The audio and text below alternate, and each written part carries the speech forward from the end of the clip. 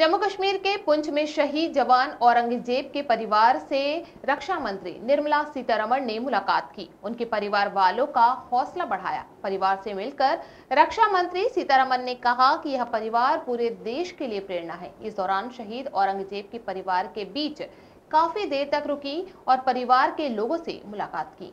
बीते दिनों आतंकियों के द्वारा किडनैप कर मारे गए सेना के जवान शहीद औरंगजेब के परिवार से मुलाकात करने रक्षा मंत्री निर्मला सीतारमण बुधवार को जम्मू कश्मीर के पुंछ पहुंची। निर्मला ने यहां औरंगजेब के घर उनके परिजनों से मुलाकात की। निर्मला ने काफी देर तक औरंगजेब के पिता से बात की। शहीद औरंगजेब के परिवार से मिलने के बाद निर्मला सीतारमण ने कहा कि आज मैंने औरंगजेब के परिवार के साथ समय बिताया। ये परिवार पूरे देश के लिए प्रेरणा है। इससे पहले सेना प्रमुख बिपिन रावत ने भी उनके परिवार से मुलाकात की थी। बता दें कि जम्मू कश्मीर में सीज फायर खत्म होने से एक दिन पहले ही आतंकियों ने सेना के जवान औरंगजेब को मार दिया था।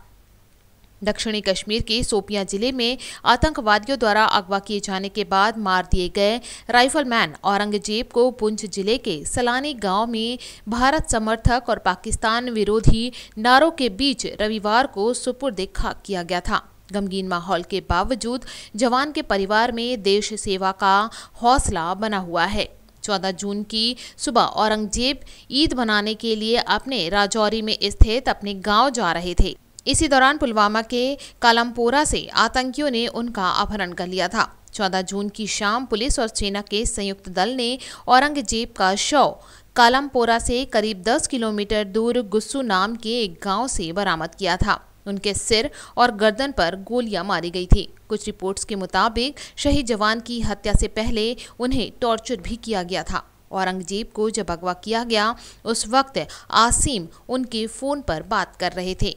आसिम ने कहा, मेरा भाई निजी गाड़ी से पुंछ आ रहा था। वो मुझसे बात कर रहे थे। मैंने गाड़ी रुकवाने की आवाज़ सुनी। मुझे लगा कि कुछ जांच हो रही है। मुझे बिल्कुल अंदाज़ा नहीं था। मेरे निहत्थे भाई को आतंकियों ने अगवा कर लिया है।